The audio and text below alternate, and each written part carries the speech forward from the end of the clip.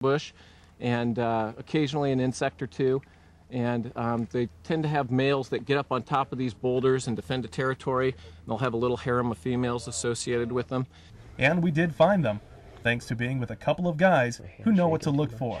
They're hard to spot without binoculars. The best way to see those is to go ahead and get a set of binoculars, sit still for a while in the morning when it's just starting to warm up, and just scan the tops of the boulder piles.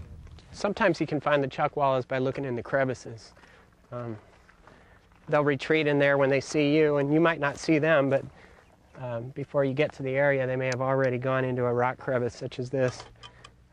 One of their defense mechanisms is they'll go into the rock crevices and then they'll inflate with air so that they become securely wedged in the rock, and predators or people can't easily extract them. There's a chuckwalla here on this rock pile there on the slope. When this animal gets older, its tail will become carrot orange, real striking orange, bright orange tail. That's characteristic of the chuckwallas on South Mountain. South Mountain's the only range in Maricopa County, and in the state for that matter, that has this color phase of chuckwalla with the black body and the orange.